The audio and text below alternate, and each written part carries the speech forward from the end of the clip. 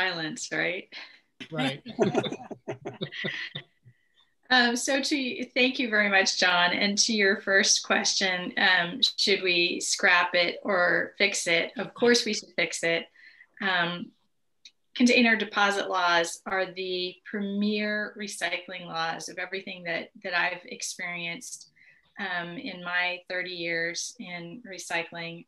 They are the best of the best, and it's because a properly designed container deposit program includes source separated collection so that we have the cleanest possible material that supports a circular economy. The material can then be used into like. You can turn glass bottles into glass bottles again. It supports the use of refillables so that you can have even greater environmental benefit by reusing the beverage containers over and over instead of just recycling them. You know, it's like an order of magnitude greater in terms of greenhouse gas savings and energy savings and savings of toxics. But with a properly designed container deposit program, you can get recovery rates of 90% or more. And you can do that just by properly designing the program and then flipping that on switch. And within a couple of years, you can get 80 or 90%. So they really are the best of the best. And then they also have this tremendous litter reducing feature. So that's something that's sort of unique to beverage containers. They're products that are used on the go, and they're frequently littered, and beverage container deposit laws incent people to either not litter them in the first place, or if they do get littered, someone else will see them as money and will come along and pick them up. These programs also create jobs, 11 to 38 times as many jobs as landfilling of the same materials. They create economic development because when the material is collected and it's clean, for instance, over time, we've seen that PET collected through deposit programs is worth 40% more on average than PET through curbside programs. And right now, the market is such that it's sort of double. So the very same material, if it's collected in the right way, can be worth more money. I mean, it turns into economic development on the spot. We also see, of course, that the recovery rates are so much higher with container deposit programs.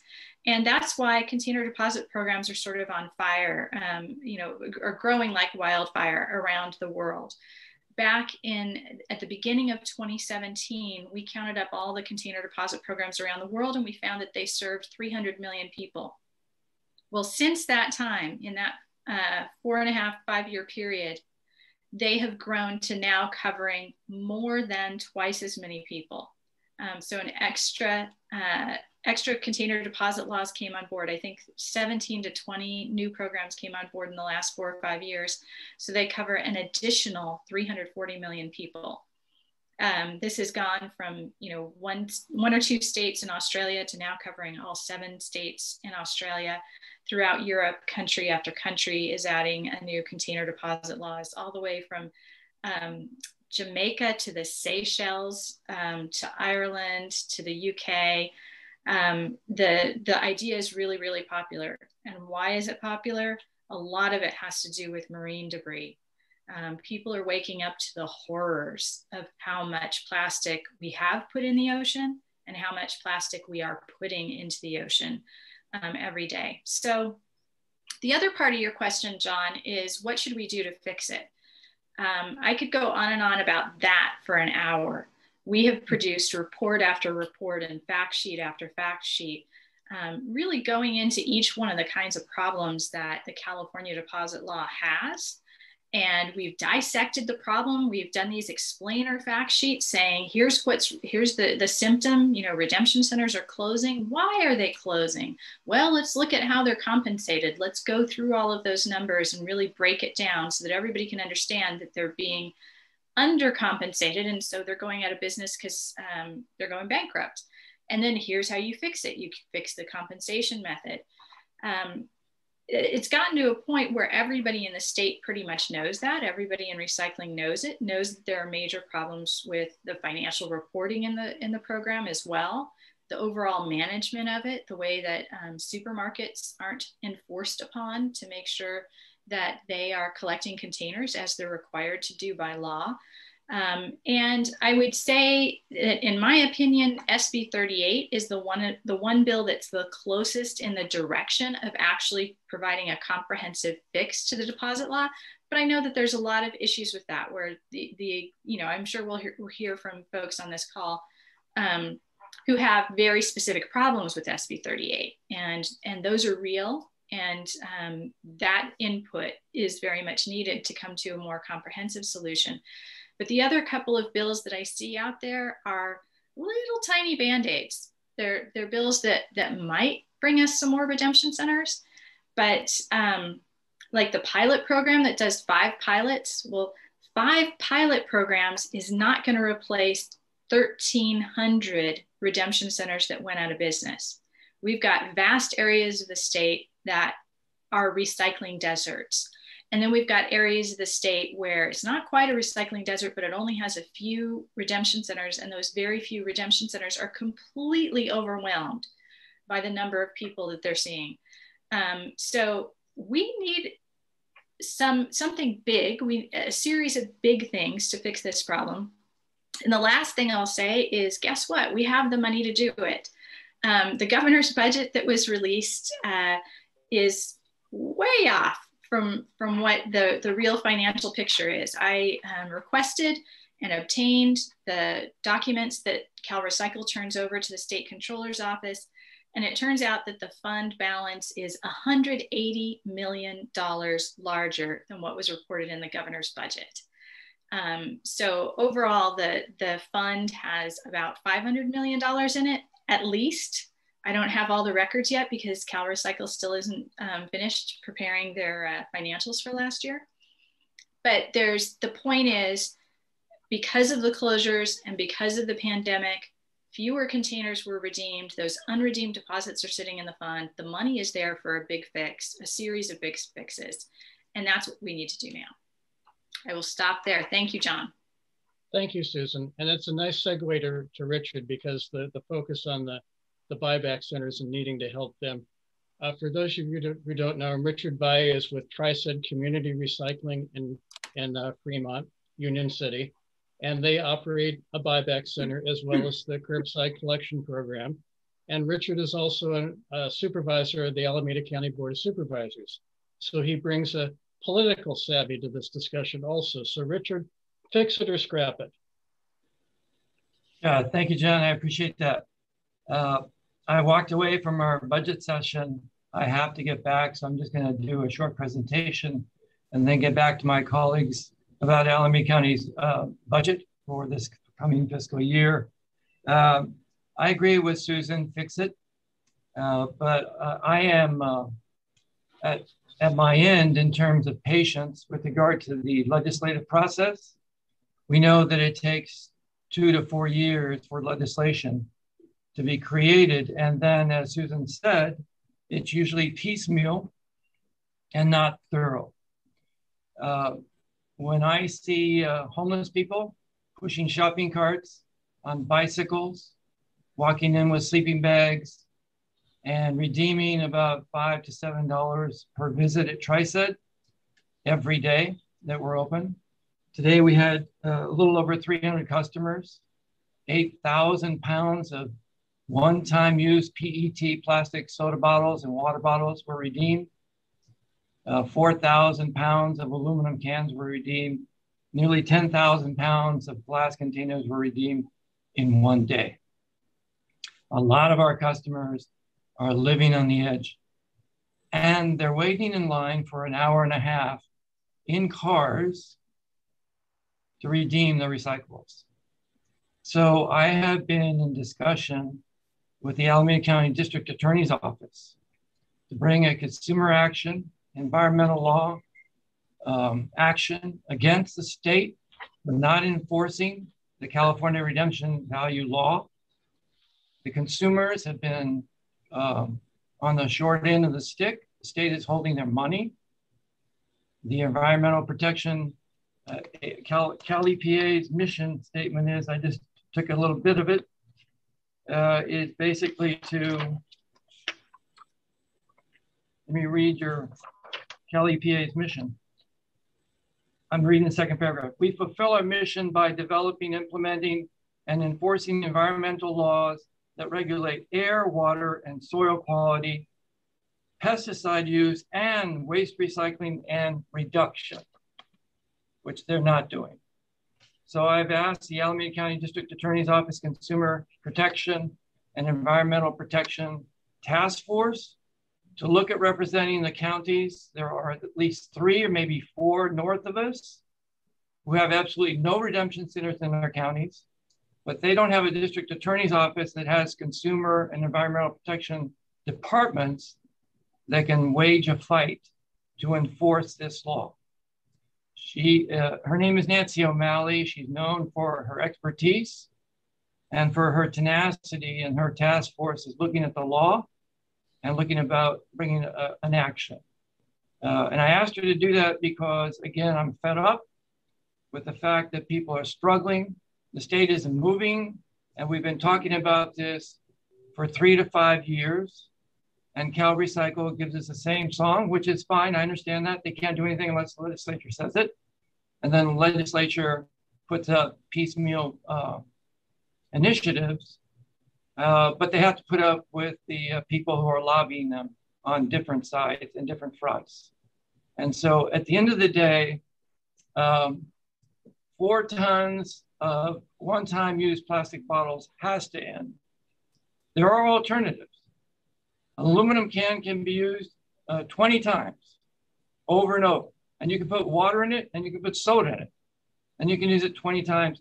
And it's far more lucrative than plastic soda bottles, which can only be used once.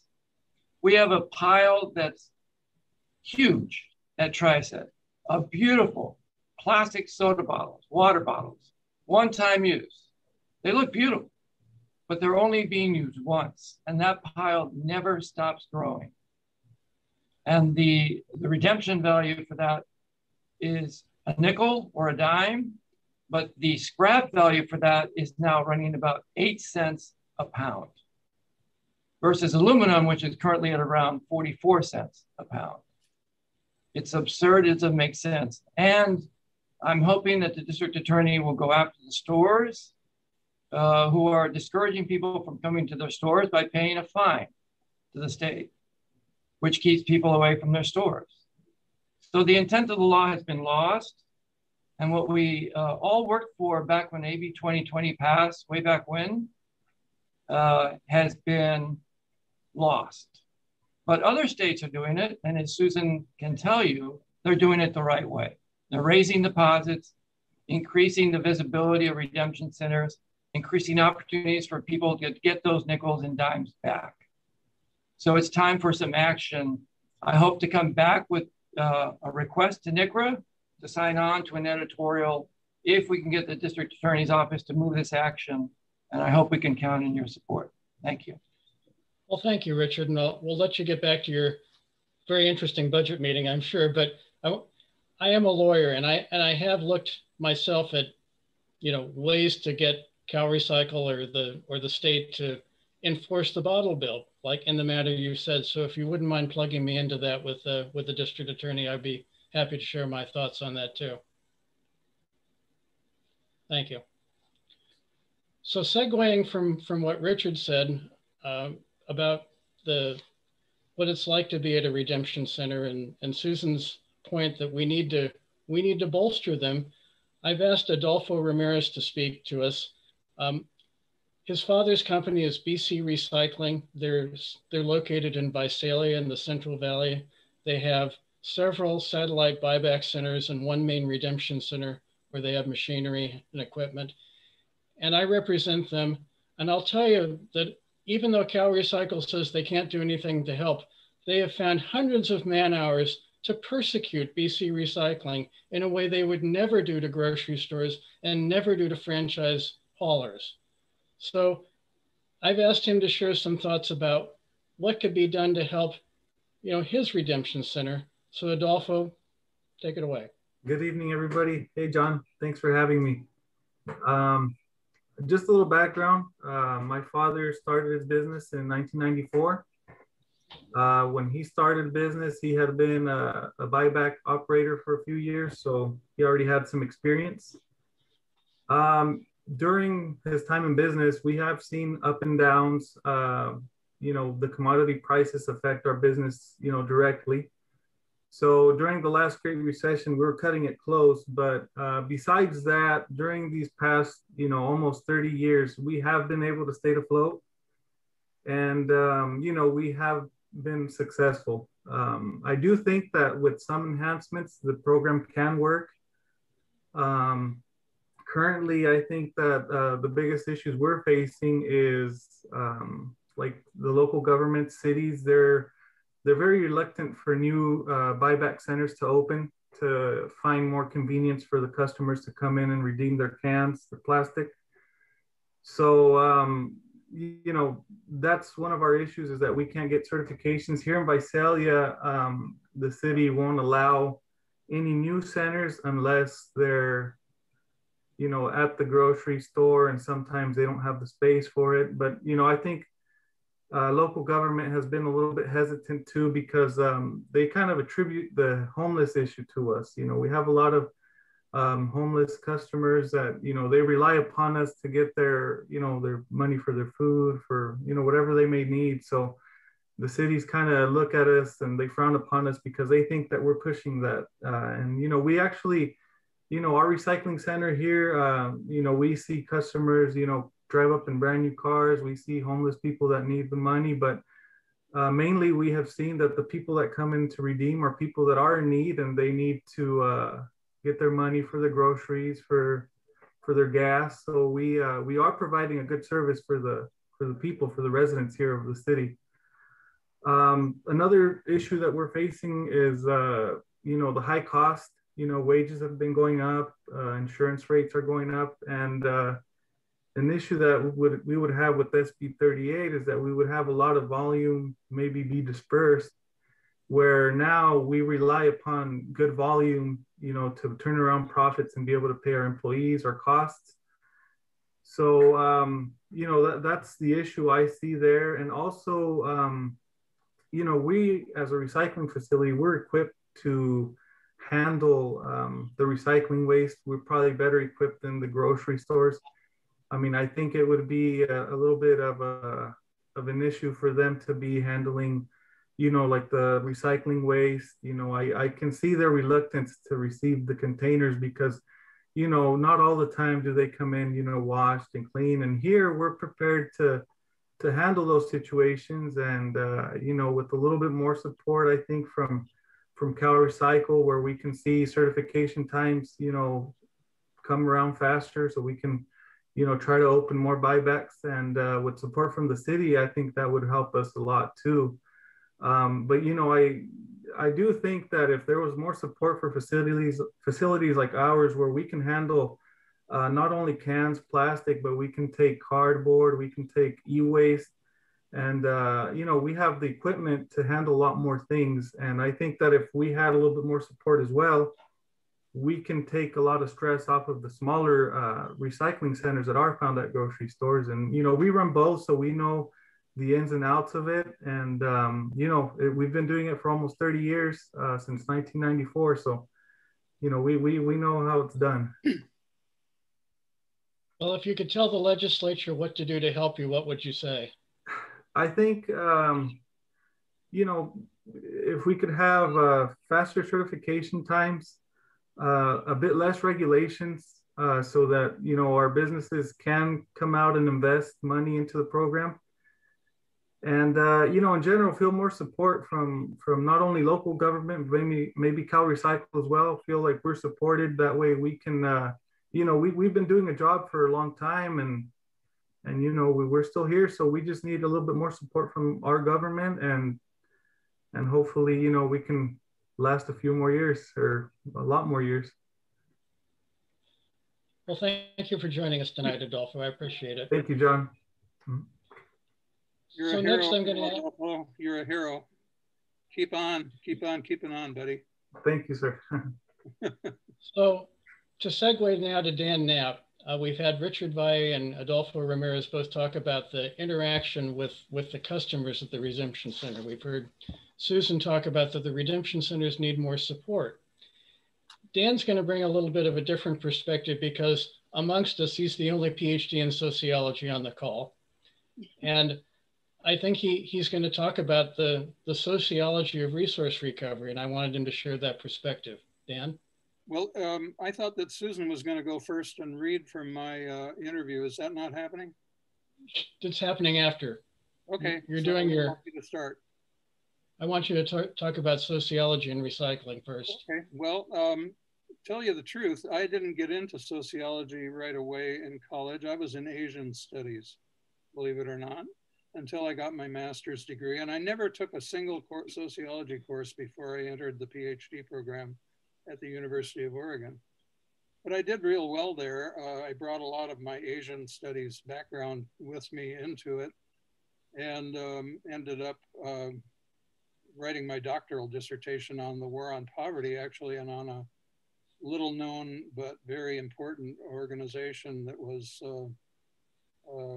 brought in to kind of scout the war on poverty. I wrote, my dissertation is called Scouting the War on Poverty. Mary Lou doesn't like the title very much, but that's basically what it's about. It was 18 different, what they call demonstration projects that happened mostly in cities. And one was in Lane County, Oregon, which is where University of Oregon is.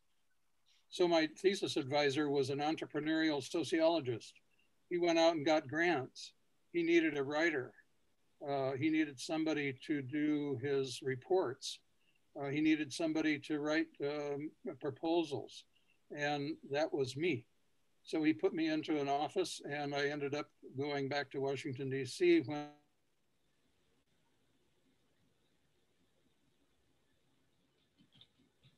You just froze.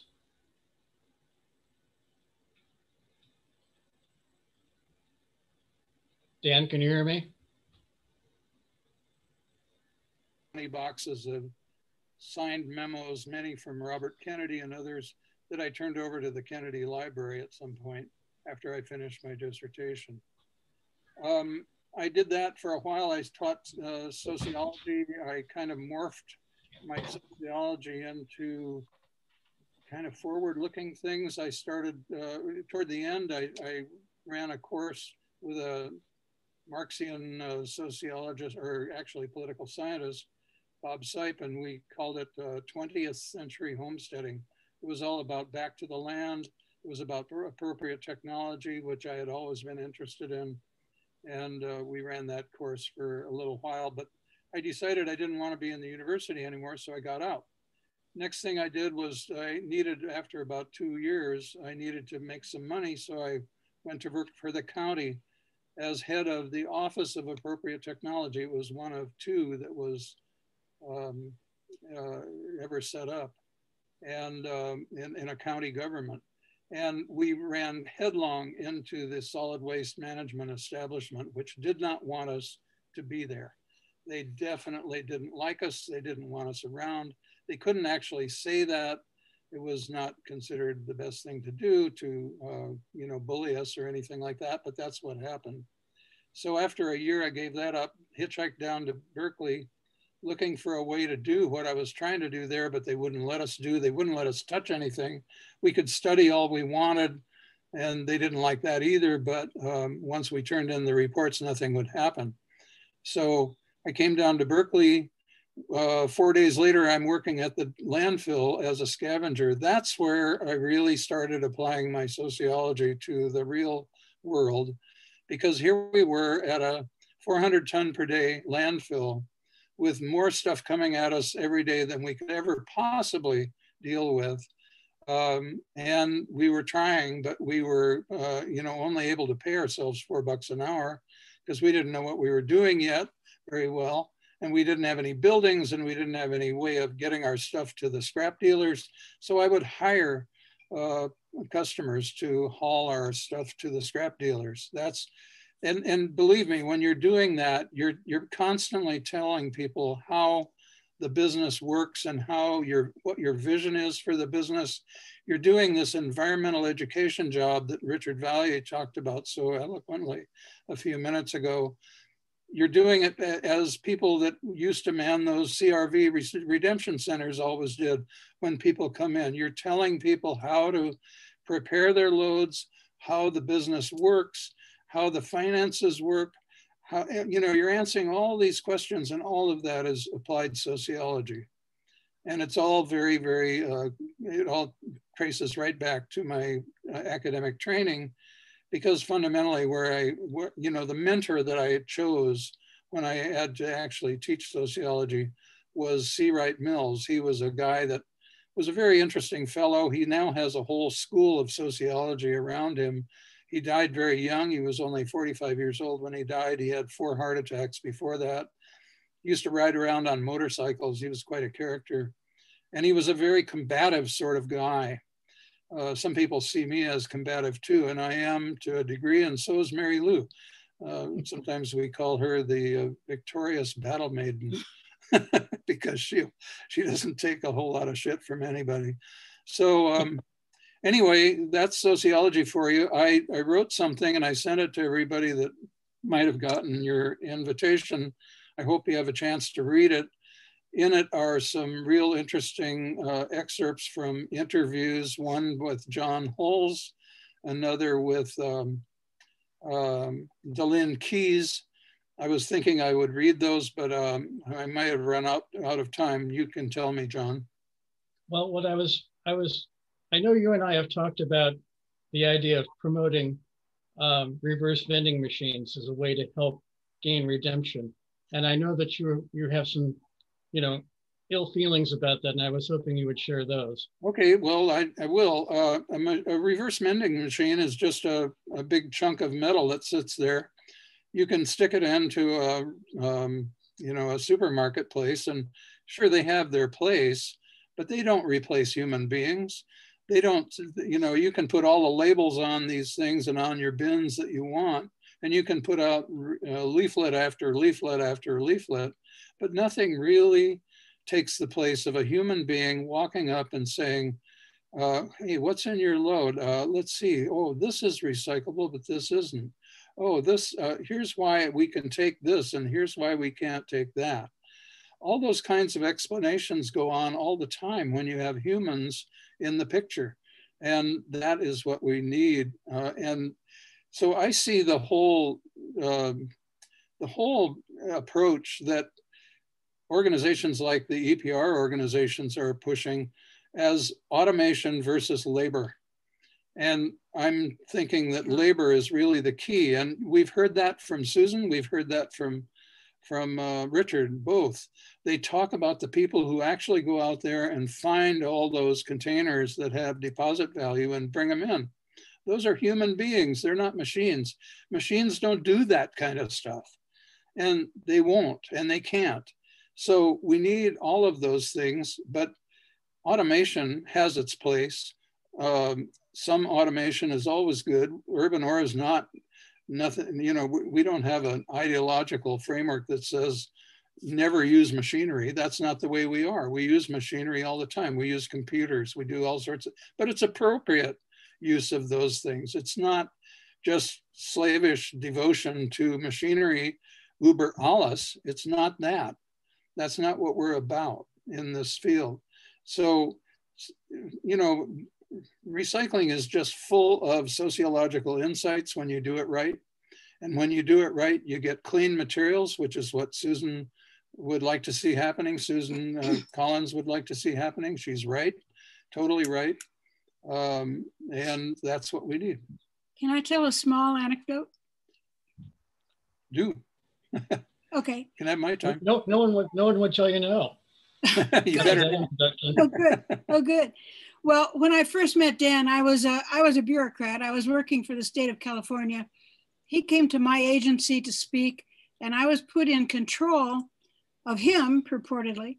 And I was his project manager. He was going to write a thick piece for my agency. And so I asked him, just as part of working with him, I said, what are you doing in this field anyway? the whole field of recycling is full of engineers, and you're a sociologist. What are you doing?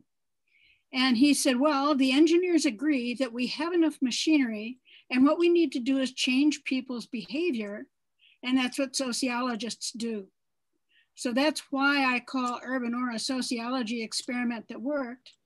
And it also underscores what he just said, that what we need is people. We need to change people's behavior, and that's the way we're going to return more resources into the supply chain.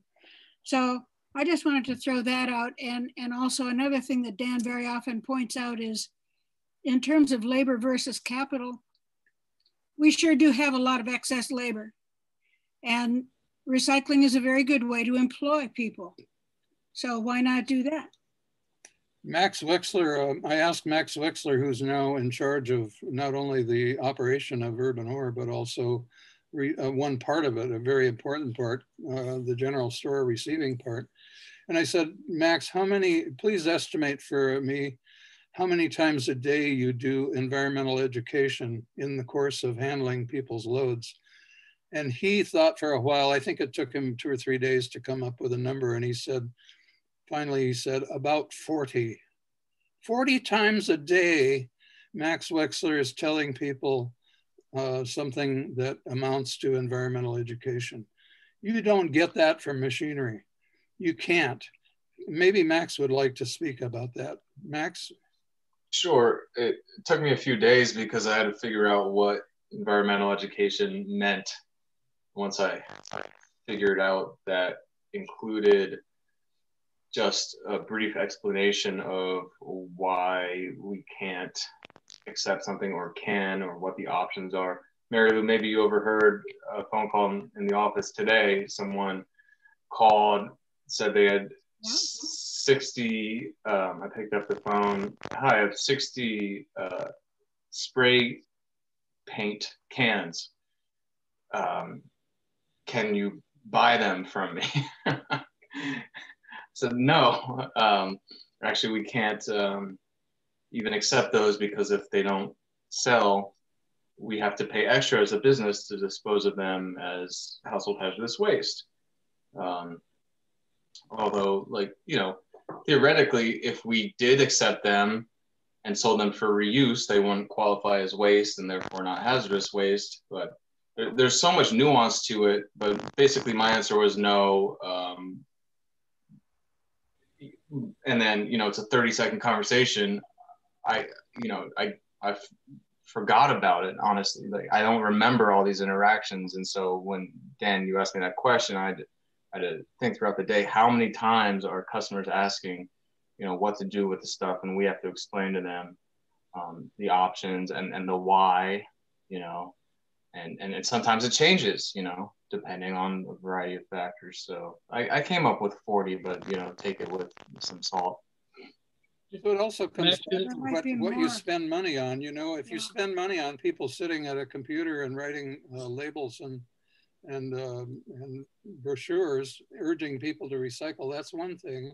And sure, it's important, but you also ought to have that labor actually handling the materials, because you know, this stuff is heavy. It has to be handled.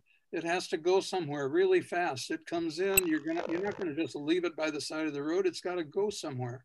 And so you have to have people that are motivated, and you have to have a financial structure that allows you to pay them a living wage, and actually better than a living wage, because you get better service that way. So, you know, it's all about applied sociology is what we're doing. And I just hope that everybody here understands that that is the business we're in, really. You know, don't think of sociology as something that goes on in the university behind closed doors when the professor's talking to the students. That's one kind of sociology, but another kind is out there in the real world, actually making things happen and explaining how it happens, and having a vision of how it could happen and moving toward that vision. And that's what people like Nicholas Harvey are doing. That's what people are doing who run these CRV centers. Adolfo, you're one of those people. I have great admiration for you. and your father for staying in business this long. We've been at it 40 years ourselves. It's a kind of a miracle sometimes. I know you must feel the same way. And probably have lots of stories about when it was really tough and you still manage to come to work every day and work 10-hour days if you have to, or 12 or 14 or whatever it takes. And change people's behavior. Thanks, Dan. Thank you also, Susan and Adolfo. We're going to open it up to questions. And because I'm the moderator, I get to ask the question first. Well, wait. Susan. What happened to Susan Kinsella? I'm sorry? What happened to Susan Kinsella? She's still here. We're going to do the recycling archive shortly. Never mind. I don't want to. We're going to do questions. Just a minute.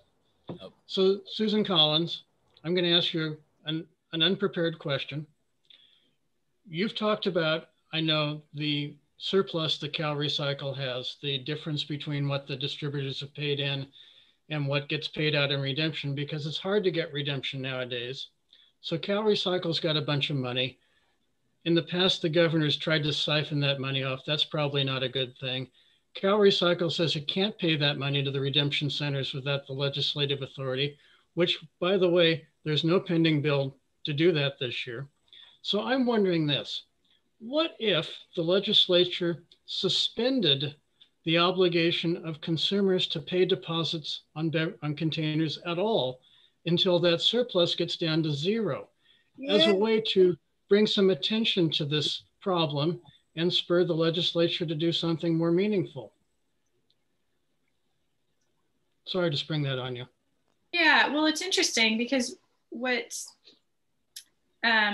first of all, I'm sort of going through my mind of how long that could actually happen. And it can only happen for about 2 months before it would eat through that money, because the fund goes through about $1.3 billion a year, about 100 million a month. So you wouldn't want to do that for too long, but I'm entertaining your idea by doing that in my head.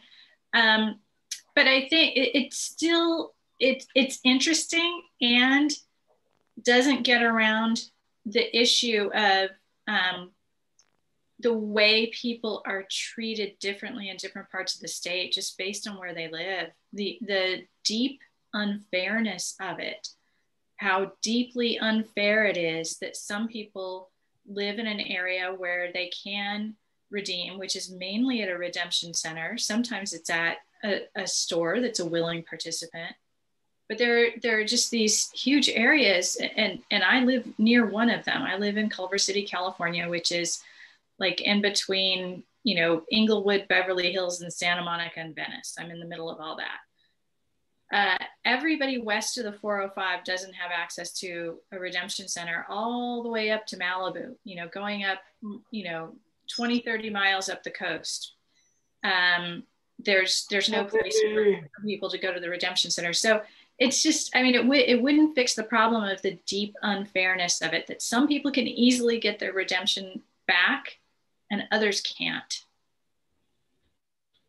Thanks. Does anybody have questions for any of our speakers? Yes. Nick? I have. Yeah. Do I go? Ahead, No. No, I'll get in line. I'm good. So what's really interesting that Dan had noted is actually when I was talking, I don't know if it was recorded before this, the meeting started at 5:30, but I was talking about the client, about the 5-foot diameter redwood tree. She first reached out to us trying to sell us the tree. And of course I had to explain to her that's not what we do. But she really wanted to see the tree repurposed. What's ironic is that in our business, people come to us because they see immediate value, because they know that wood is expensive. So how is it perhaps that we can help people understand that this plastic, one, costs money in terms of the raw material commodities and ultimately how it's coming out of the ground, and two, also can create money, perhaps not as much as timber, right? But I have to actually go through that entire education process. And it's not so easy for me to just hand this knowledge over to someone else or even necessarily make a flow chart, right? The photo I showed earlier was a tree that was in someone's front yard. Great side access. You take it down in large chunks. Now, I have the Starbucks next to our luxury retail showroom, so it's a Starbucks Reserve, the fancy Starbucks.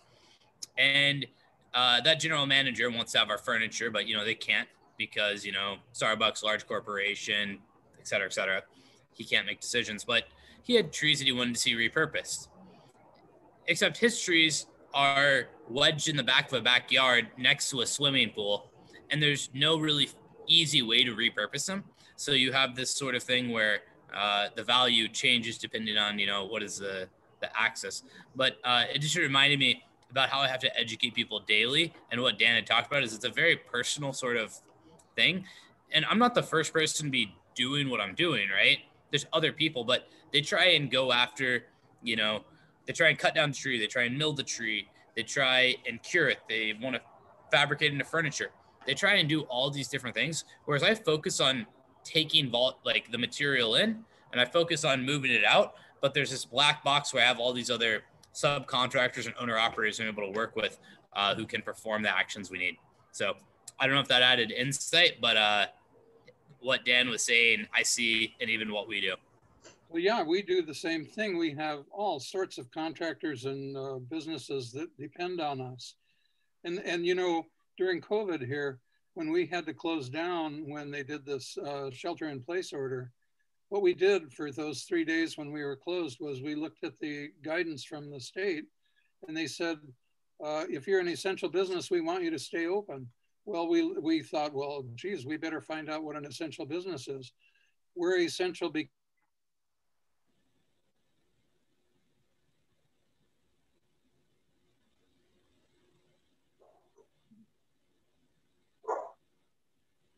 it's not working. Not hearing you, Dan. Boone. Thank you. Mary Lou, did you have a bottle bill question? I do. I'm wondering whether one of the things that Susan said that struck a chord with me, Dan actually, a couple of years ago, Dan asked Doug Brooms to do some surveys of deposit centers, deposit refund centers around in the East Bay, and I don't know, what were there, 7 or 8, something like that? No, there were only about 3 or 4 that Doug ever got, but he did a really great job. But a really good job. And one of the points that came out in the interviews that Doug did with the operators of those businesses is that the people who, just as Susan said, the people who come to get the nickels, those are low income people. Well, Susan and I'm sorry, the Adolfo? Yeah, Adolfo. Adolfo, right there. yes. Said is the people who come get the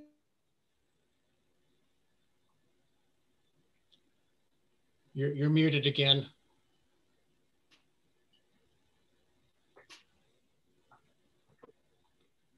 You're frozen, Mary Lou. homeless assistance funds. Anybody? Could they be called their bottle redemption, their refunds, deposit refunds, but they go to homeless people. Can't they be included in like homeless financing programs? I think we might be having problems. Are we still on? I think we missed your question, Mary Lou. Yeah, it's cutting in and out. Oh, sorry. Okay, so is there a way to define bottle deposit? No. Nope, lost you again. Sorry.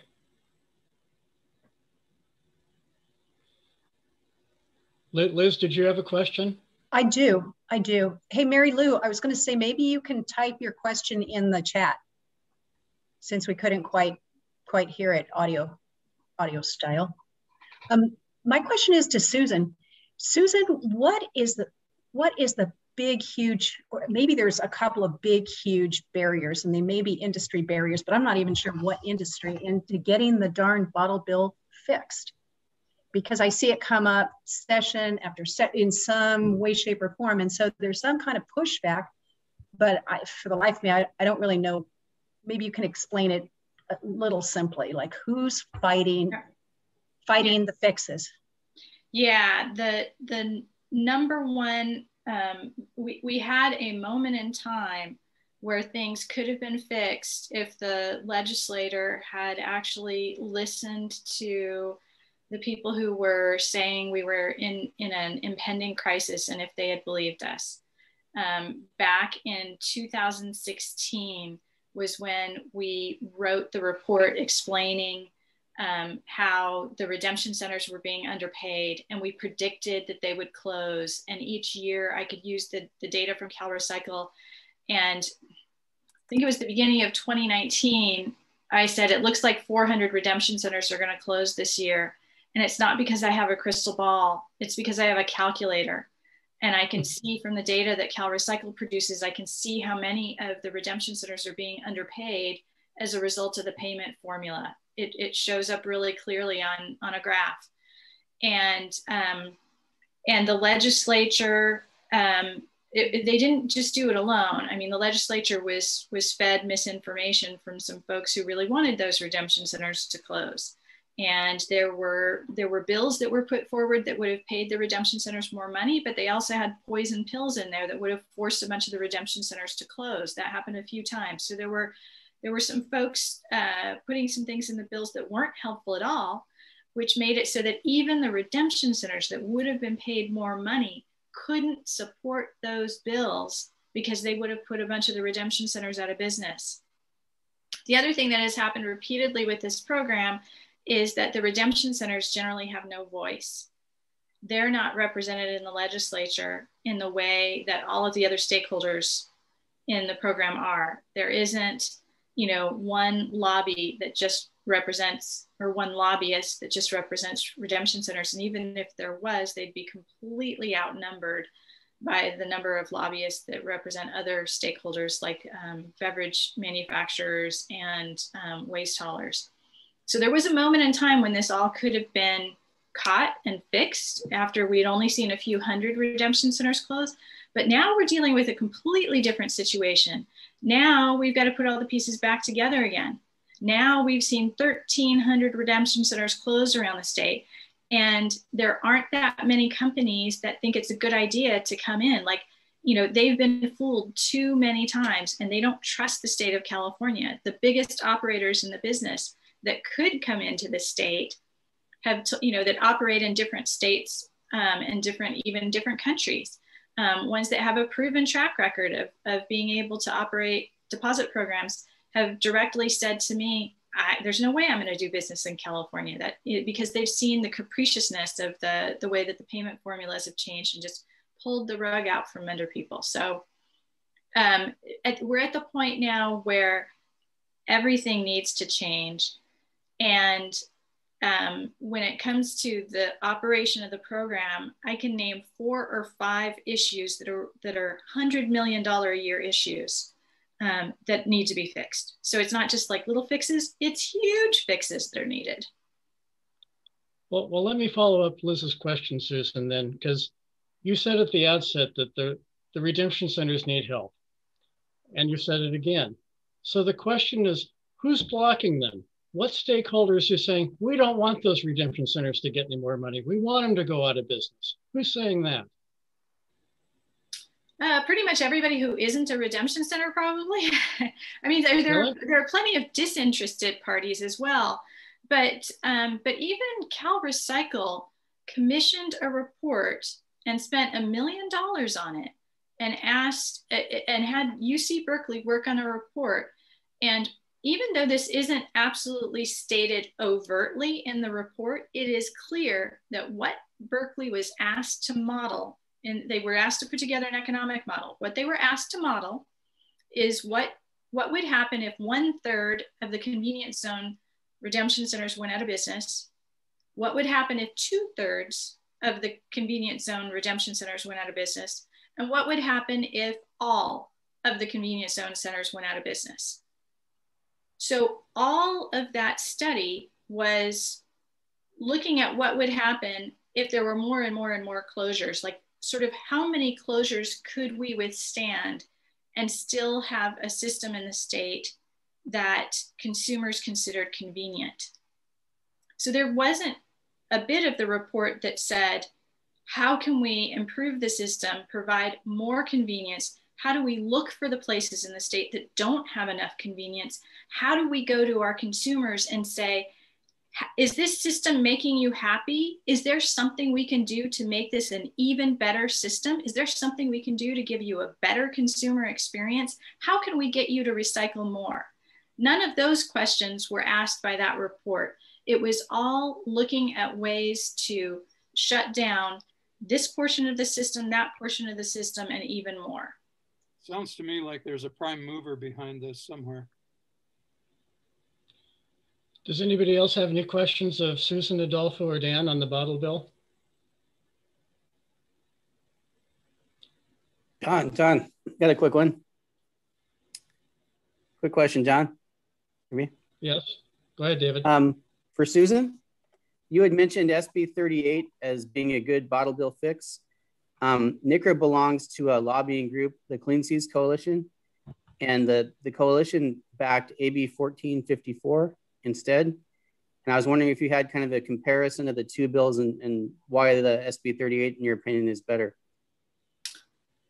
I do and I don't, and that's because I haven't read the latest version of SB 38 all the way through. If anybody's tried to read that, they know what I mean. It's a really, really long bill. But I know that it attempts to make a more, I like the direction it's going in because it's trying to make a more comprehensive change, and it's attempting to provide universal access to redemption so that everybody has it. Way, way, way more redemption points. So for consumer fairness, I like it a lot better.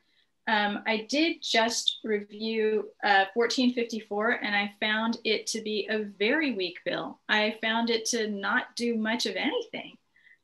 There are some more payments to redemption centers, which is always going to be a good thing.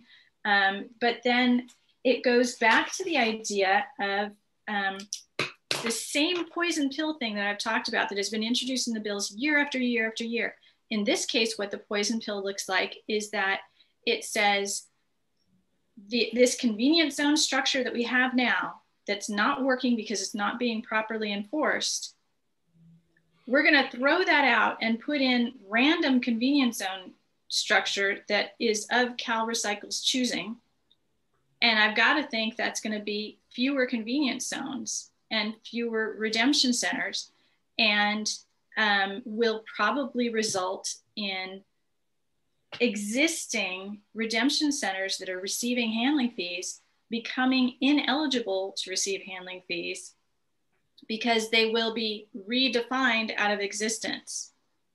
And that, again, that's the poison pill that would cause redemption centers to close and would cause worse access for consumers.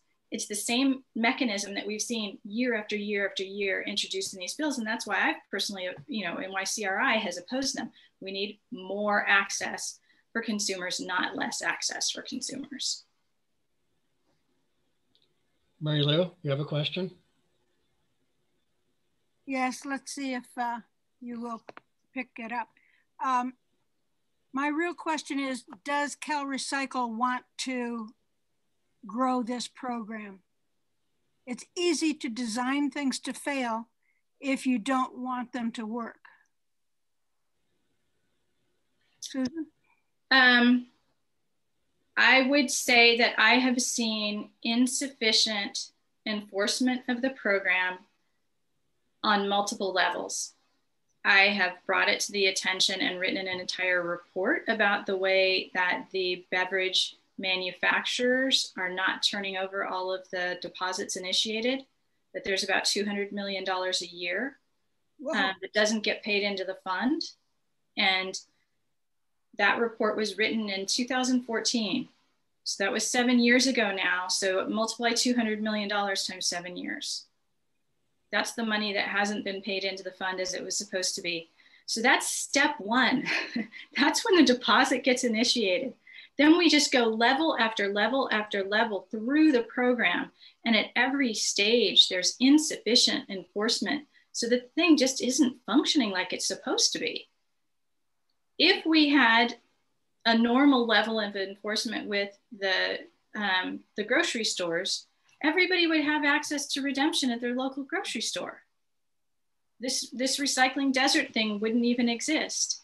And I could go on and on and on about that. So there have been multiple failures of enforcement, and that's nobody's job at CalRecycle. So as a follow-up question, I'm on the board of directors of a British, I'm the only person from the US of A who's on the board of directors of a British Columbia bottle depot. Mary Lou, we can't hear you.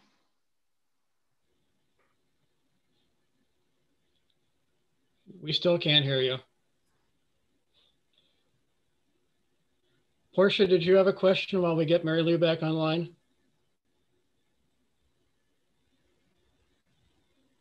No? No, I was just applauding what Susan said. Thank you, Portia. Yeah. Hello, everybody. Okay. It sounded to me like the answer to Mary Lou's question was no, CalRecycle wants it to fail. Yes.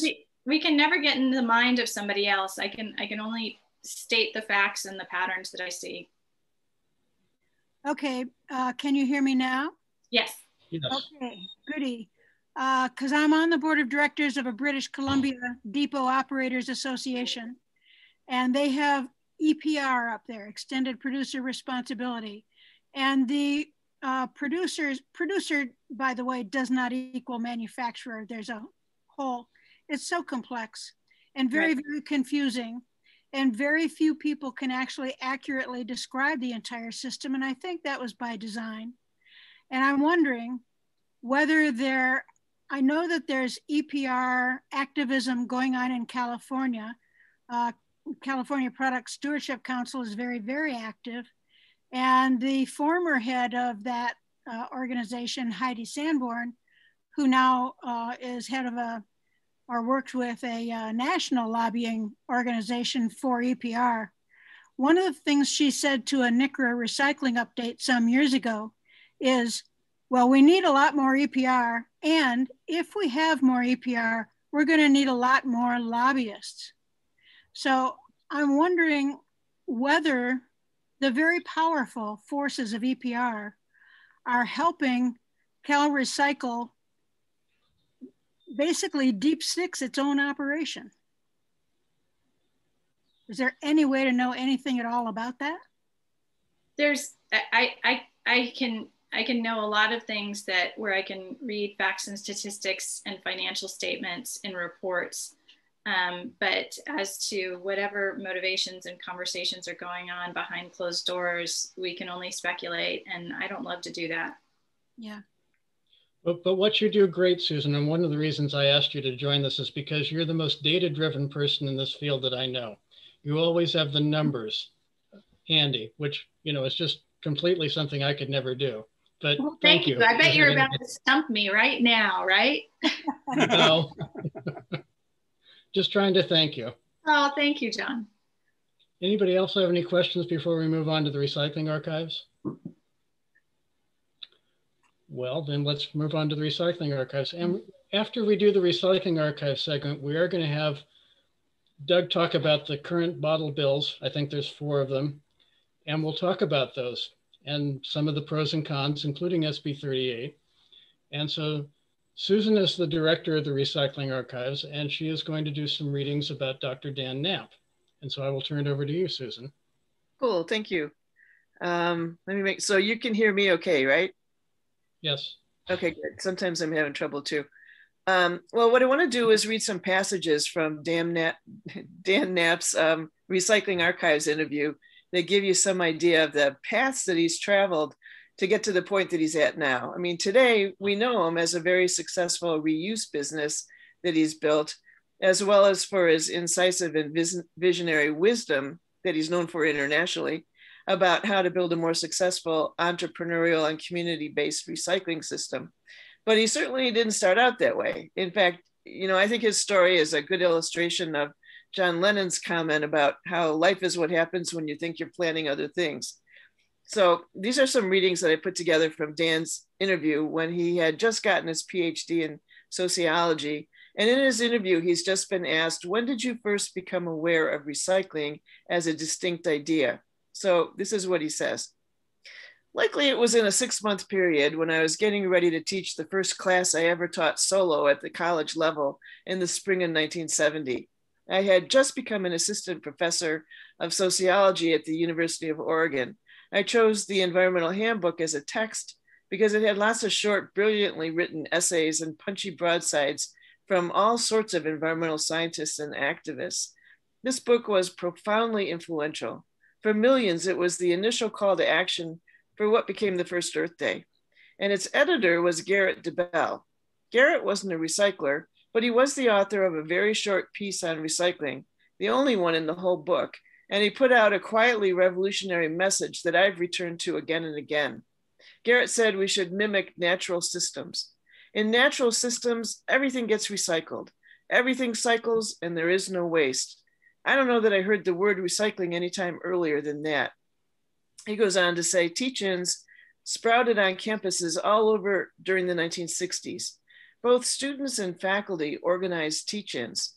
These events went far beyond and often far above protests to analysis and group problem solving. That positive approach made sense to me. Teach-ins appealed because they were nonviolent and hopeful. Students became teachers. They became empowering themselves to think and act on their beliefs and to become responsible citizens. The environmental teach-in of 1970 that kicked off on April 22nd changed the look and the feel of campuses all over the USA. It was not business as usual. Classes went outside, the weather was good, the sun came out, students debated issues on the campus lawns. I had studied social movements, so watching all this unfold was a primer on converting theory into action. And then a few months later, I hired into a brand new school, Sangamon State University, which is now called the University of Illinois at Springfield. And I taught there for 6 years after 2 at Oregon. In Illinois, I used to go out into the fields with portable electronic media and record sights and sounds of the harvest. I was startled to see how much fossil fuel was used in that type of farming. The farmers used propane gas to dry the grain before it went into storage. There were big flames, lots of noise. The old-time farmers looked defeated, faces deeply lined, beaten down by market forces they could not control. I would go out into fields in the spring and see the new generation of tall, buff, young, highly capitalized, college-trained farmers pumping ammonia into the ground, as well as lots of other fertilizers and lots of chemicals all the time, all around us. Later, they'd break out the combines. All the mobile machinery they were using was enormous and expensive. We had thunderstorms on the windswept prairie.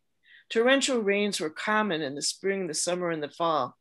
The rains produced brown torrents of water that rushed into ditches alongside rural roads. I know that much of that runoff was going into Lake Springfield. I felt like I had brought my family to a place that was surrounded by a chemical soup. But when I went back to Eugene in the summers in Oregon, I found that they were doing the same thing to the northwestern forest that we were doing to the prairie in the Midwest. Clear cutting on steep slopes was rampant. Clear cutting was hollowing out the forest canopy, destroying habitat, turning the runoff brown with silt. There in Illinois, we were teaching ourselves how to conserve resources by recycling and reusing. I bought a 6-wheeler GMC farm truck, and this turns out to be an important feature in this story, by the way. So students and I could cruise the long, straight alleys of Springfield looking for cast-off building materials to use. And then I quit my job, all in a big rush, one December in 1975. My plan was to drive back to Oregon with my 1948 GMC farm truck and a small travel trailer loaded with our worldly goods. I started reintegrating back into the Eugene scene right away.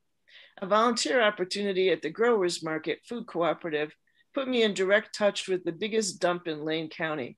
Since I had a heavy-duty farm truck with an 8x12 bed and oak sides, it was easy to become the guy who took all the leftovers to the Day Island landfill after the food distribution was completed. My Midwest grain truck was right-sized for the task. I would go to growers, pick up a load, and drive out to the Lane County dump with a full truckload of mostly waxed and wooden boxes that the Growers Market Co-op had no way to recycle, plus a lot of food trimmings. I would just throw it all off into the pit at first. It was wasteful, but The food co-op had no alternative way to handle the material. The social scene there was fascinating. All kinds of vehicles dumping at once, everyone in a hurry. I watched people as they were throwing their loads into the pit. I'm looking down into the pit and doing this little mental exercise. What is that stuff? What's down there? I spotted all kinds of usable lumber, doors and windows, clothing and toys, pots and pans, so much reusable stuff. There were also a great number of items that I identified as recyclable. And at a different landfill, Dan says, I saw many things being dumped that we knew could be sold. I remember vividly one guy who came in with a whole trailer load of reused stuff, nice artwork and furniture. He threw it all into the pit. I walked up to him and said, why are you throwing away all this good stuff? And he said, I'm divorcing my wife and this is hers. I can't stand her anymore, so I'm throwing her stuff away. And I thought, for God's sake, this shouldn't be happening. But the county had signs up that said no salvaging allowed. What to do? After a few visits, I decided I didn't respect that command. I thought the no salvage rule was stupid and unnecessary. I looked for a way to save something that someone could use. I knew the EPA was giving them the same guidance to waste everything. It advised local governments not to allow scavengers. Scavenging would supposedly betray the manufacturer's trust, it said. The sanitary landfill was meant to destroy resources, not conserve them. Besides, EPA said scavenging was too dangerous. I soon learned that the EPA directive itself was the source of the danger. A county employee made a run at me with a bulldozer to stop me from salvaging. He came within a few feet of killing me. I had backed my truck up to a tall pile of sawdust that had long 4x4 timbers poking out. No nails, just offcuts, clean, great stuff. I was throwing all this lumber onto the truck feeling good because I knew a bunch of people by then who were woodworkers. I'd have no problem getting rid of this stuff. A county employee was there dressed in white coveralls. He was a few hundred feet away. I kept my eye on him as I was putting these really fine timbers into the truck. He looked at me too. And then he climbed into his bulldozer and fired it up. I saw the puff of black diesel smoke and I figured he might be about to push that garbage out of the pit, but no, he came in my direction. But he wasn't coming directly at me, so I threw another timber into the truck. When he got about 60 feet away and looked like he was going to pass by, he locked the track on the right side of the dozer, which causes it to spin and point directly at me. Then he raised the blade and came straight toward the pile I was working on. I had to do something real quick, so I jumped into the cab of my truck and closed the door. He thundered by in a cloud of dust about 5 feet away, hitting the pile I'd been working on and pushed it away. He didn't even look back. And then fate intervened. I became a county employee myself. Well, in Dan's interview, there follows this wonderful story about a refuse-derived fuel plant, or RDF plant, that Dan warned the county had designed it in such a way that it was going to blow up. But of course, they didn't want to hear about that. But Dan and his team did propose an alternative. As he tells it, we did have an alternative plan, and it started with developing reuse and dramatically changing the way the transfer station handled metals. But when I face-to-face meeting with the head of the mighty solid waste division, before I could even explain our plan to him, he said, Dan, you've got to understand one thing. There's nothing valuable in solid waste, or it wouldn't be in solid waste. And he wasn't kidding. He really believed this. And of course, as an aside here, everyone really believed in the RDF plant as well, but just as Dan had predicted, it did blow up spectacularly a couple years later. Soon, Dan's life circumstances changed and he decided, okay, this is what he's writing. I'm going first to Berkeley, and then if I don't make it in Berkeley in a week, I'm going to go back up north to Portland. I got a ride to the edge of town. I started hitchhiking. I left with $40 in my pocket and I got all the way down the Oregon coast to Northern California in one day. When I arrived in Berkeley, I rolled out a sleeping bag on a couch in my former roommate, Mark's house. Mark said I should go see Pam Belchamber, who was running a nonprofit called the Community Conservation Center. She said, well, there's an interesting situation out at the Berkeley landfill. This just happened a couple of months ago. A new company is doing salvage out there and they need help. You seem to know what you're doing. Why not go see if they would hire you? 4 days after arriving in Berkeley, I was a fully permitted scavenger. And not long after that, in 1980, about 9 years after he'd first left Oregon for Illinois, intending to spend his life teaching college classes as a sociology professor, Dan filled out his first business tax form at the California Board of Equalization. And this is what he says. I found a blank on the application, company name, that had to be filled out. I remembered somewhere running across the words urban ore in a few articles I read about recycling back in Oregon. So I said, well, how about if we call it urban ore? And they said, okay. So urban ore became urban ore because the state required a name in order to give us a sales tax number. So that's kind of a long, strange trip, right? Yeah. Yeah. So I should have asked you before you start, what's the recycling archives and why should we care? The recycling archives, there's not been a lot of historical memory saved in the recycling industry. There's not a place where all of the wisdom that people have been gathering for all these years has been brought together and created as like an archival sort of situation to be able to take advantage of it. And a number of the people that started some of the early programs we've been losing them and losing just amazing stories and amounts of wisdom that they had. So Dan and Neil Seldman were part of a group back in 2007 that said, let's get some of those people together. We'll do interviews. We'll try to save some of this information. And then that happened then, and then there was sort of a lull. And then over the past 2 or 3 years, we've started it up again and now have, I think, at least 60 or more interviews and hundreds of people that we want to interview. And it's really amazing because a lot of these are people that I know also and have worked with in my part of the recycling career.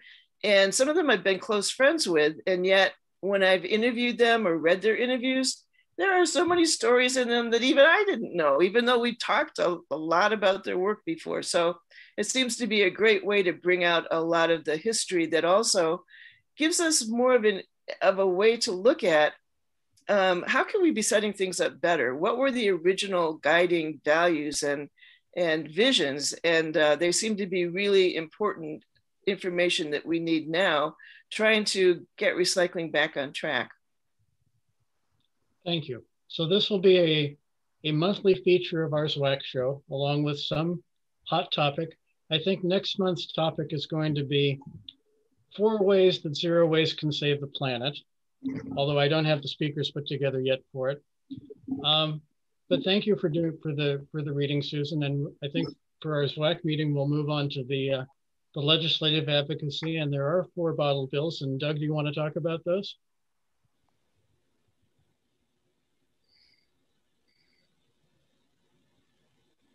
Doug is our legislative person for ZWAC. And you're on mute. I guess I hit it too many times. Okay, so yesterday I sent out a compilation of, we have 2 different pots of bills. One is the Clean Seas Lobby Coalition, of which NCRA is a member. And as I guess an artifact of being a member of that organization, we've actually undersigned or joined on support letters of 15 bills so far. 2 of those are 4 of the recycling bills, 962, which encourages the use of refillable containers instead of crushing them for recycling. And the other one is AB 1454. And I'm just reading some notes that John sent me earlier, which appoints an advisory board to advise CalRecycle with the expense reimbursement to the advisory board and changes the rules for defining convenience zones. Now, after listening to Susan, I'm kind of on the mind that perhaps it's not going to really be the fix-all that we all had hoped and envisioned. So that was kind of a revelation I wasn't aware of. Now, all the bills that are currently in the hopper as far as before the legislature, what I did was post these on the website, the NCRA website advocacy. If you go to the 2021 legislation, you'll see all those bills. There's about 40 calorie cycle bills that are going to work their way through the different committees and hopefully whittle their way down to a manageable size that we can start taking positions on. So now let me just read the other bill, which is AB 1311, which encourages the use of reverse vending machines and relaxes certain rules for daily limits of containers brought to redemption centers. Now this is just, what I did was send out the fact sheets for each one of these 4 bills. So this is just kind of a skimming, just in a very brief synopsis as to what these bills are for now. And Senate Bill 38, as John characterized as just a full-on British Columbia style EPR bill. So with that as just kind of a starting point of discussion, does anybody have any comments? I noticed that Jeff is on board. I'd be curious to see if he has any comments or any opinions or thoughts on these bills, or anybody else for that matter. Mary Lou? Well, I've seen a lot of British Columbia EPR, and the function of a producer of a stewardship organization is to be a market middleman and a monopoly buyer of all the resources. And in British Columbia, they, as a legal monopoly, they tend to behave the way monopolies do, which is very abusive. And now the operators in British Columbia, 170 of them at this point, have banded together and are looking for some governmental intervention and oversight, because in British Columbia, there isn't even an oversight body. And the Ministry of the Environment says, well, we would sure like to do what we're legally obligated to do, but we only have 6 people in the whole province, which is like twice as big as California. We have 6 people to oversee all EPR programs, and we don't have any budget to hire any more. And there's no funding in the mechanism to help us fund an oversight body. So we cannot help you by overseeing the mandated monopoly that we set up. And the mandated monopoly that they set up is very, very abusive. And I could go into long, gruesome detail about how many businesses they have closed down and knuckled under. It's very, very negative development. And anybody who can oppose it ought to. So much for your free market business. This was actually, this was in the very early stages of EPR. When it first came to this country from Sweden, one of the things they said was no end of life fees are allowed. That was in their EPR principles, and they don't talk about that anymore. But I think that explains a whole lot about their behavior. They want to be the ones that do all the money and everything. And they're really behind them are these huge corporations like Nestle Waters, but also lurking in the background is a company called Covanta, which is the largest incinerator vendor in the world.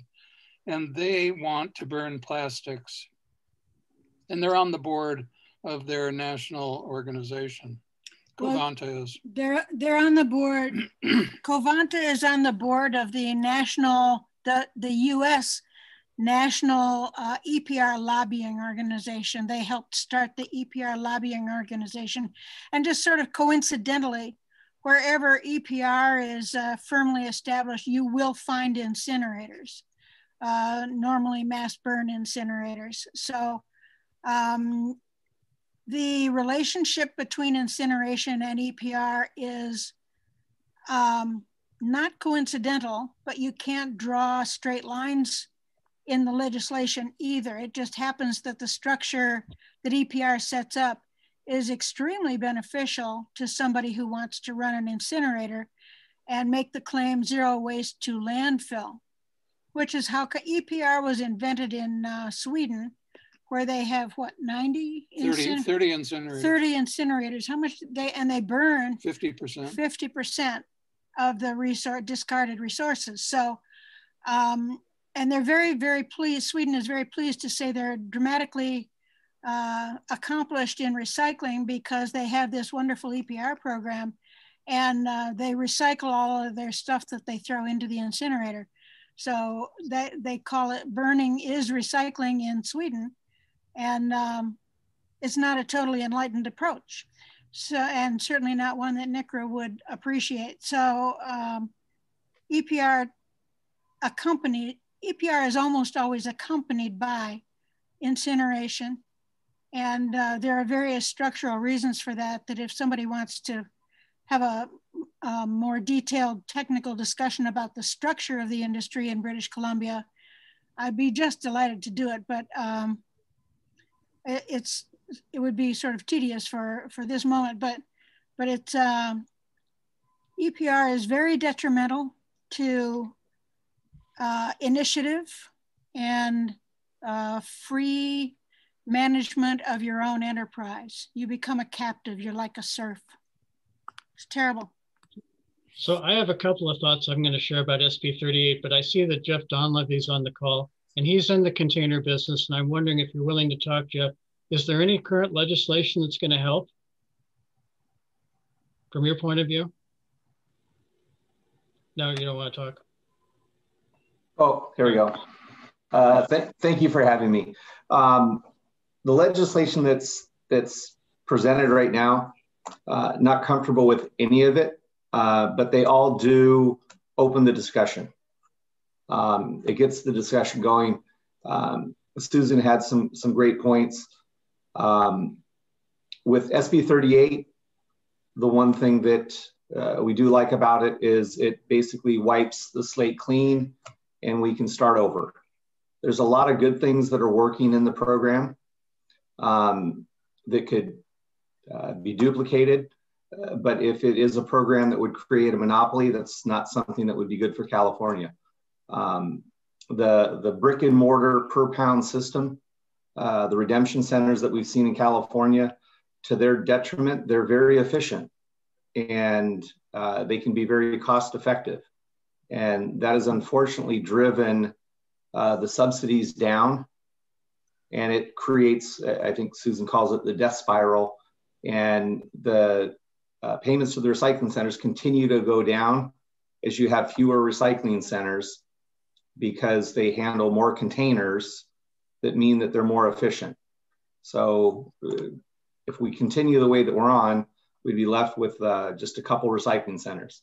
So in the Bay Area today, I think there's less than 12 recycling centers for about 4.6 million people. We do need to fix it. With 38, if it had an organization that could manage the program and independently make decisions outside of the legislature, that would be a good thing. But as the person earlier pointed out, creating a monopoly and taking away private business would not be supported by anybody. So on the other side, 1454 has some items in there that we're pretty uncomfortable with. They talk about fixing the formula. It doesn't fix the formula. It would just split it in three, and it would have, I think, detrimental effect to all the recycling centers in the Bay Area. Probably cut their funding about 50%, which I think would cause several of them to close in the very near term. It talks about paying all the low volume recycling centers. But the one thing I'll just express to everybody here tonight is it's not the size of the facility that needs help. It's the location of the facility.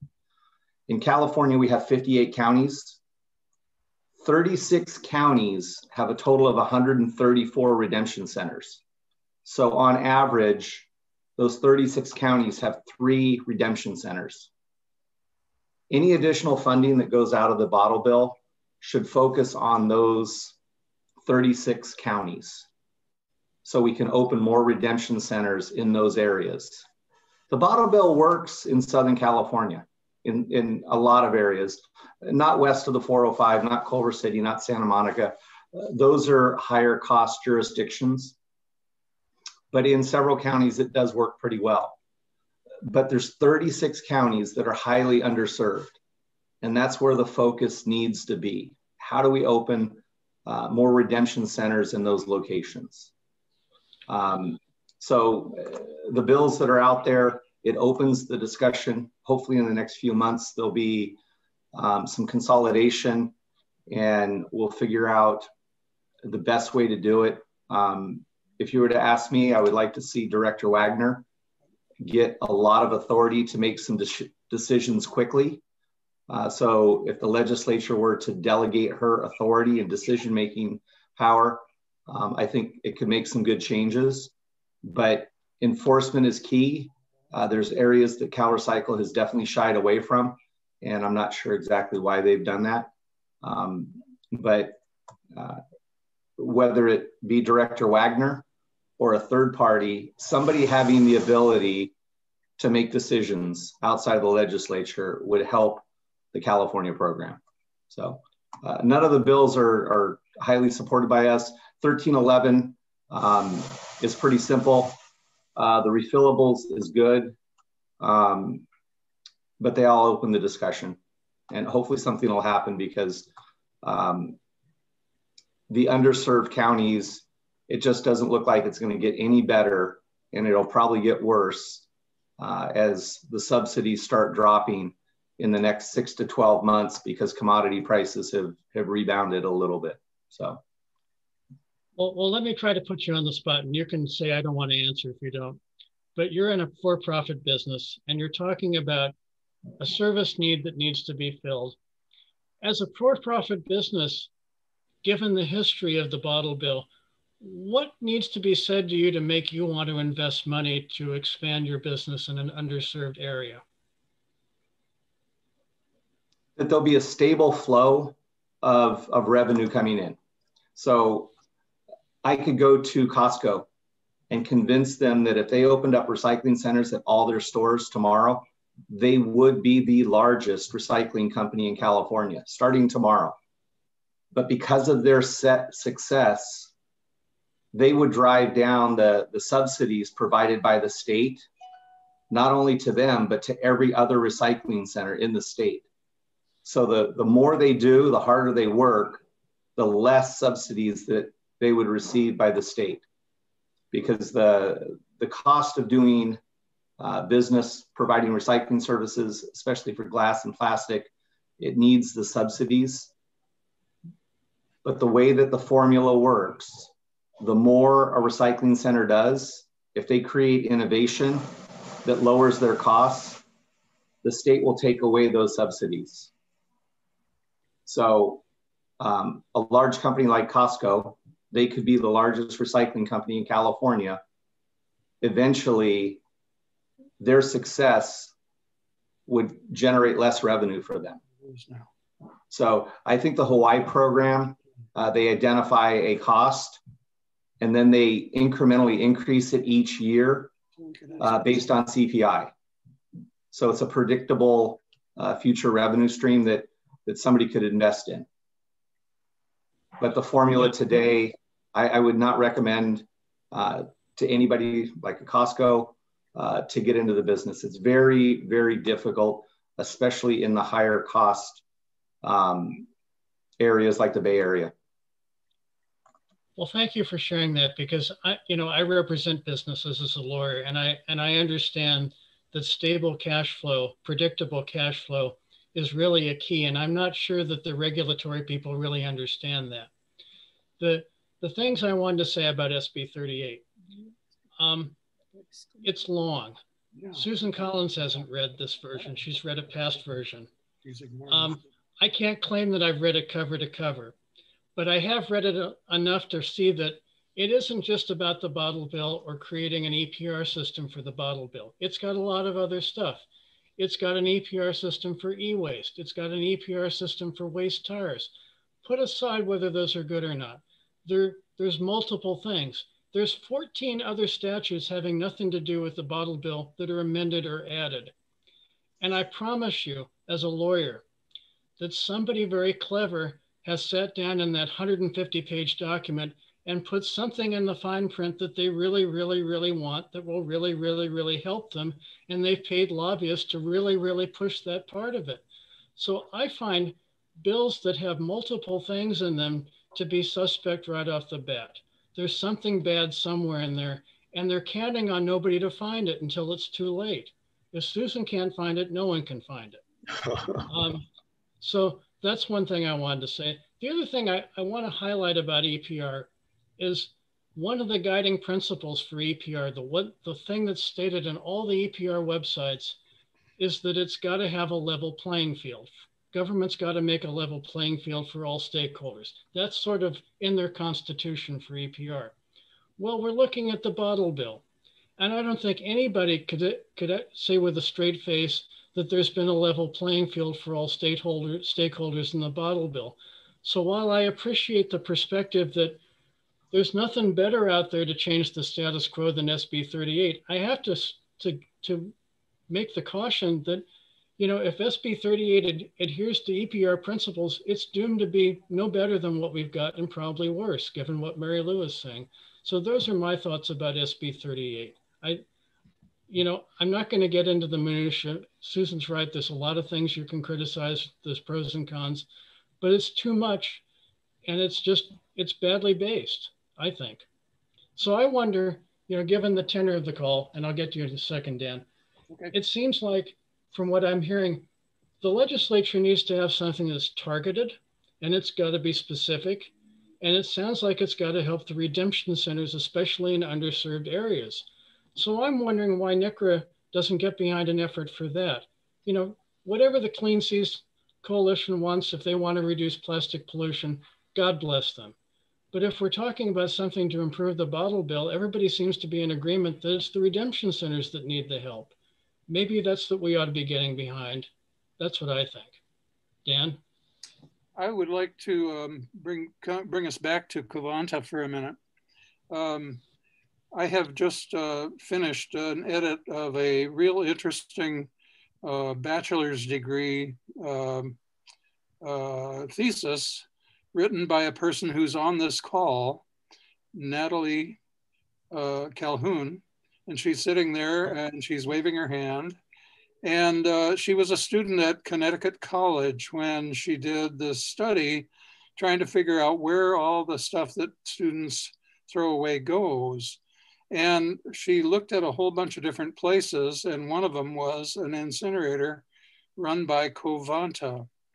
Now, I asked her last night for permission to read from that, but I didn't get it in time, so I can't read from it now because it's kind of hidden on my desktop. But Natalie's here, and I thought maybe she could tell you what was so arresting to me about that description of Covanta, because in her discussion, here she is, a college student, and complete innocent to the field of solid waste. And here she is going to this big incinerator, 10,000 tons, if I remember right, 10,000 tons per day being burned.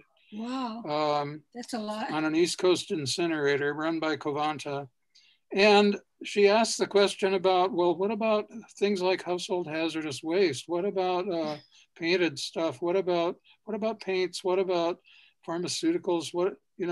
And she gets an answer. Would you like to speak to that, please, Natalie? Sure. Well, I went on this school field trip. I was kind of tagging along with a freshman environmental studies class as a senior to try and get some more background information for my senior thesis on the waste system around my school in Connecticut. And at the incinerator, they had very few protections for household hazardous waste from entering the incinerator burn process.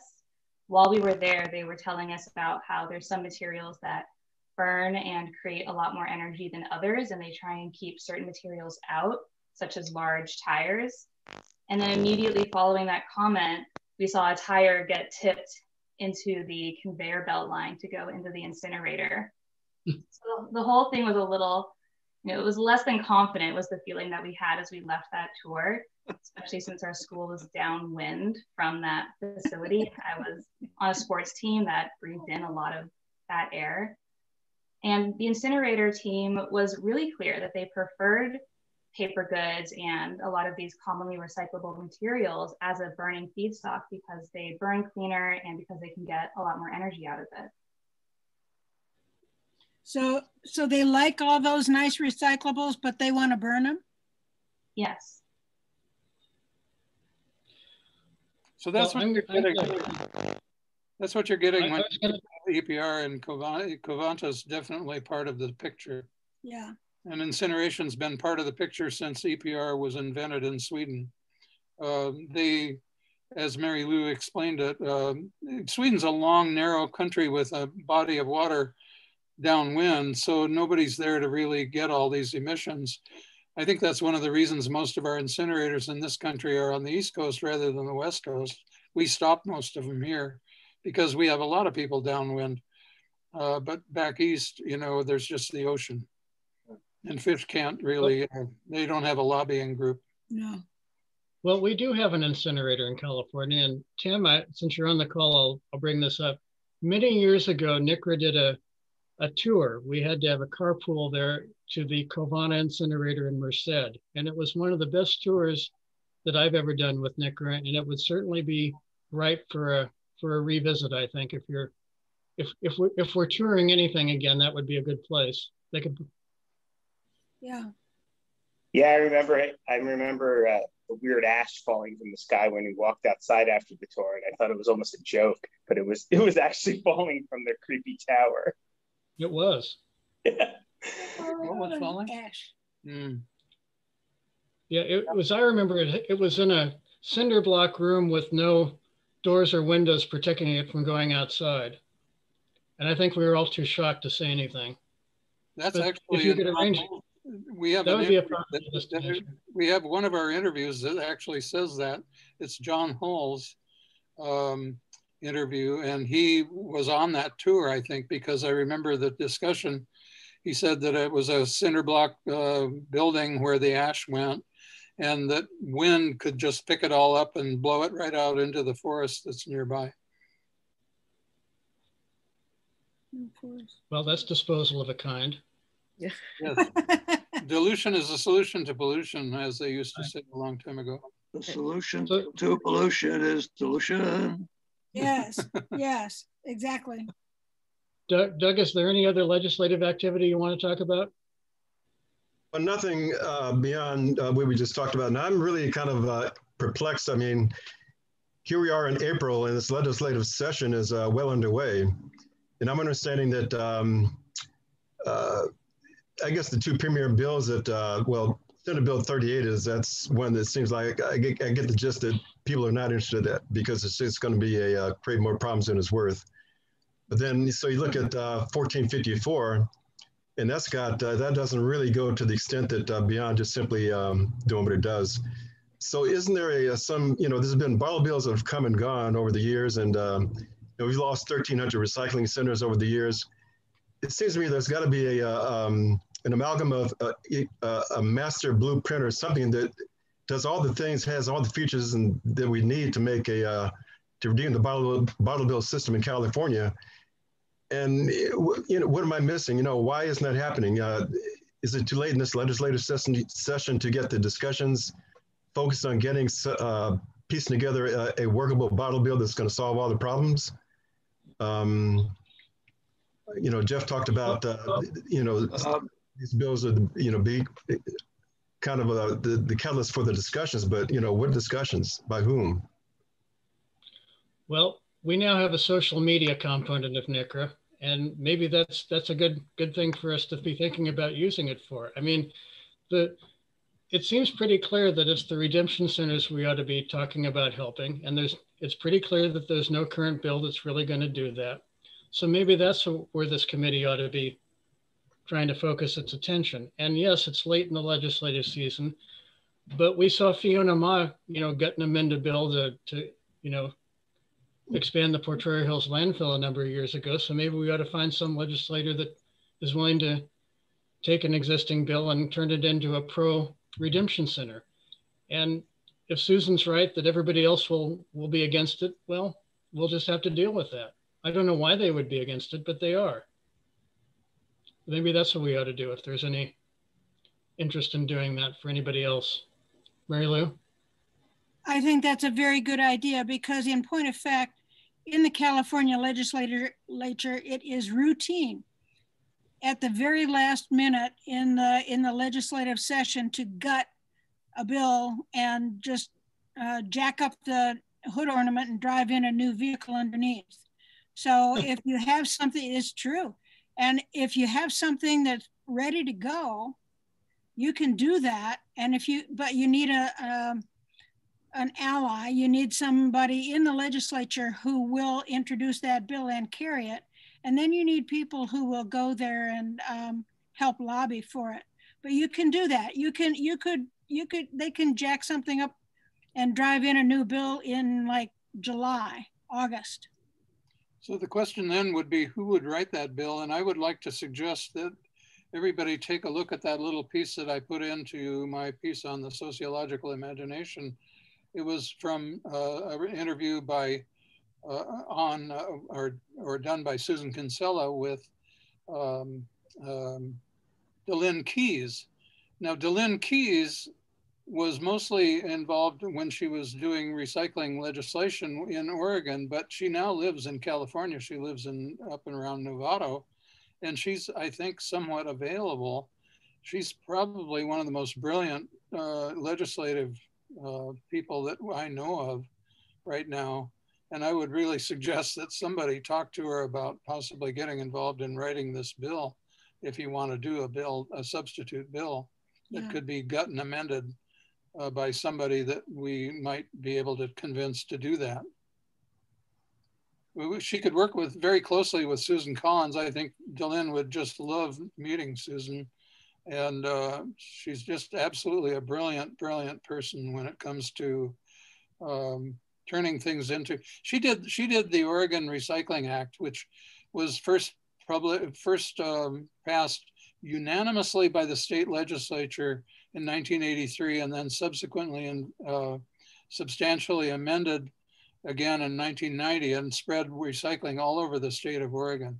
So she's had very, very big legislative experience, and she lives right over in west of us. David, did you have a question or something you wanted to add?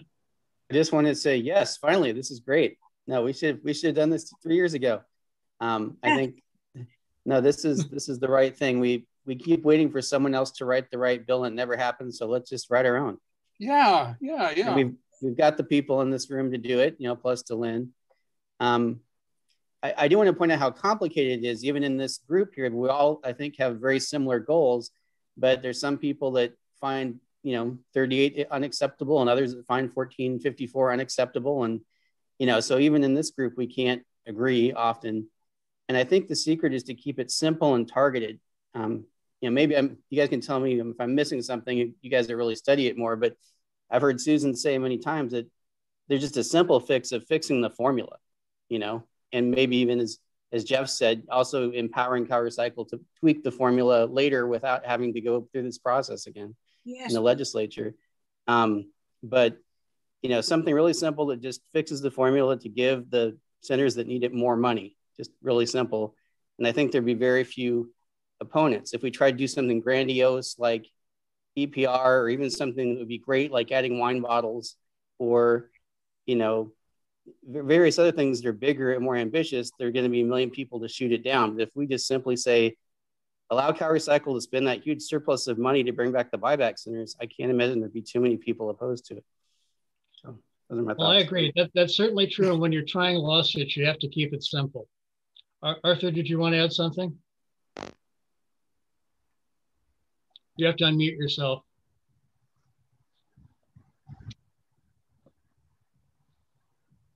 Unmute, Arthur. It's in the lower left-hand corner of your screen. No, still not unmuted. Until he figures that out, seems to me the simplest thing to do would be to raise the nickel to a dime. Oh, okay. You're on. Am I live? You're on. Am I live? A long time ago, somebody said to me that the federal government has all the money, the states have all the power, and local governments have all the problems. And it seems to me that if we could get the boards of supervisors of the various states, the various counties, to take a control of the 400 million that's gone, that we could probably solve the problem of not having enough CRV sites. That's a thought. I'm not sure it will work, but it's certainly something that I don't think has been brought up yet. And that would really put the local government people in a very different position than they are now, which seems to me is they're very collaborative with. They don't care really about whether there's CRV opportunities or not. Over. Well, here's what I'm thinking. When Richard Valle was on earlier, he was obviously very upset at the treatment of redemption centers, upset enough to using his position as a county supervisor to engage the county district attorney, Nancy O'Malley, who I happen to know has been active in, containing abuses of different recycling aspects. I think that I ought to engage with Richard and Nancy O'Malley and see what they're up to and use that as a tool to start an effort to craft a very focused, narrow thing that would get more benefit to the recycling centers and figure out a legislative strategy using social media to move that forward. That's what I think that we probably ought to do, and I'm open to disagreement. Good luck. Go for it. Good luck, John. I was just saying earlier, is anyone opposed to raising the value from a nickel to a dime? Would that be a good place to start? Well, I don't think that helps the redemption centers. I think that we got to help them. Jeff, what'd you? Not 400 million and what? In Alameda County, there are 8 places to get your nickels back for 1.6 million people. That's a crime. It's a shame. It's public stealing. And until you deal with that problem, I think I wouldn't take another nickel out of the public. I think it's a bad idea, period. Jeff, did you want to add something? Yes, you got to fix the number of redemption locations first, and then increasing the deposit from a nickel to a dime, I think has merit for the items that aren't recycled a whole lot. Glass bottles, number 2 plastic, 3 through 7, increase those deposits. So hopefully the beverage manufacturers will look at converting their products into either aluminum or number 1 plastic. Because if you increase the deposit from a nickel to a dime for everything, there's a cost associated with that. It doubles the float for the recycling centers, but you would have to fix the structural issue with the program, because going from a nickel to a dime could be an enormous windfall for the waste haulers for doing no additional work. Yeah, that suits them. Yeah, at the expense of the people who are paying in a dime and have no way to get that dime back. For them, it adds insult to injury. Got it. That makes sense. Thank you. So one of the reasons we set up this new format for the monthly ZWAC meetings was to try to share ideas and engage people, and that's really what we want to do. And it sounds like there's some commonality in the themes that we're talking about. Maybe some variance in ideas on how to do that, but that's what we need to do offline, during this next 30 days or so before our next meeting. So I suggest, Doug, maybe you could put in the chat room your and my email addresses and encourage people to bring their ideas to us, and we'll just have an email dialogue during the next 30 days about it. Because I think these are, I'd like to see these ideas come to fruition. Obviously, we can't do it on a Zoom call, but I think that we're trying to aim in a particular direction. And so I propose that we put this not on hold for the next 30 days, but engage with each other and anybody else you think ought to be involved in it for the next 30 days. And we check in at the May meeting and see where we go from there. That's what I think.